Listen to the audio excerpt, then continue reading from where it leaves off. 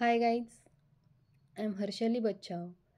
In this previous lecture, learn about introduction to machine learning and machine learning models and already discuss about one machine learning model, that is unsupervised machine learning model. Before, now let's see the second type of machine learning model, that is supervised machine learning model.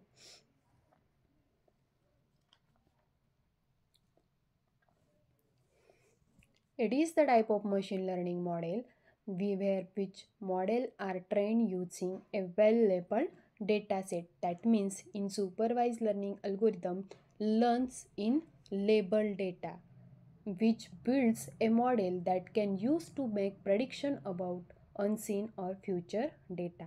Then the aim of supervised machine learning algorithm is to find well approximate mapping function such between input variable x and output variable will be y. Then the equation will be y is equal to f of x. That means x, it is an independent variable, and this mapped with a y, it is an output variable. Then the detailed process of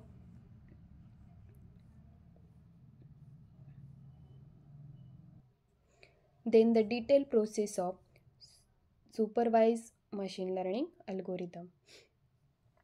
First, firstly, we can collect a label input data set and their next part, which is the model training. Model training, that means the model are trained using a well labeled data set. Then next part, prediction, it is nothing but the testing of data, some kind of input data which can provides the output will be well labeled output data set and to classify the data. Then advantage of supervised learning algorithm. Supervised is designed a model which can predict the output based on prior knowledge or the past experience. That means the input data which can provides a labeled data set. Or the disadvantage of supervised learning algorithm. The most important disadvantage, the supervised learning cannot predict the correct output or if the test data is different from the training data set. That means if test data set is different and training data set is different, that does not provides a correct output. Then another disadvantage of supervised learning algorithm, which is supervised learning does not handle the complex task. That means it does not handle the complex task means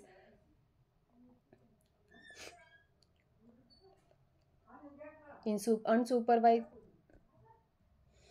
in supervised learning does not handle complex tasks, but unsupervised learning can handle the more complex task. Type Then next point, types of supervised learning. Supervised learning problem can be further divided or categorized into regression and classification. Then what is meant by classification? Classification, it is the task that extracts and models important data classes from the input data set. That means such a model are classified or predicts the categorical data. That means two different kind of data with the help of hyperplane. That means class A and class B are divides the data with the help of hyperplane. Then regression, it is the most obtained the numerical prediction of regression predicts the output in terms of continuously value based on the relationship or variables obtained in the data set. That means continuously value will be changes for data.